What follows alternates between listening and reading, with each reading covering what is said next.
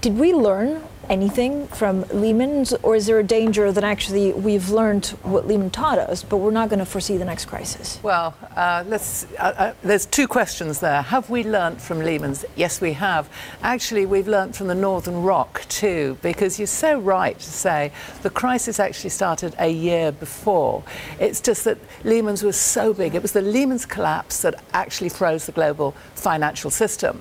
But, you know, there was real problems right the way through from the Northern Rock failure, then, you know, through 2008, started 2008, money markets, they were all over the place. There was lots of interventions taking place in the US. UBS, of course, hit huge trouble in the summer of 2008 before Lehman's. We'd had Bear Stearns go, and there is a long list, which meant that many in the market were kind of looking at this cliff edge, which seemed to be coming closer and closer.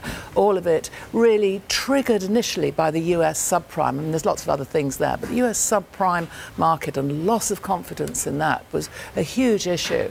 Right, and at the time we didn't understand the interconnectedness, right? And this was the big issue. Why did we not see it at the time? I don't know is the answer, because certainly in the industry and financial markets, there was a real view that there was a huge problem coming along. No two ways about it. And I remember in the summer of 2008, you know, when the city's normally dead, everybody came back from holiday. It seemed to feel that everybody came back from holiday early. They were just waiting. It was as if we were operating in sort of three different universes, if you like. You've got the whole of the regulator system and all that sort of, you know, centralised authority over there. You've got the politicians spending all their time talking about the economy. And you've got the industry saying, well, hang on, we are having trouble funding ourselves. We are having trouble funding ourselves.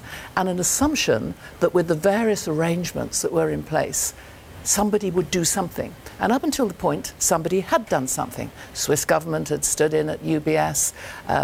Bear Stearns, my recollection, it was sort of shoveled over to JP Morgan. You know, stuff had happened. We had Freddie Mac, Fannie Mae, or on the other, no, that's the right way around.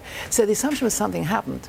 And I think that the very fact that Lehman's was allowed to let go, wholesale only, it's all right, you know, only deals with others, the assumption was that would be nasty, but we'd handle it, not that everything would come to a halt.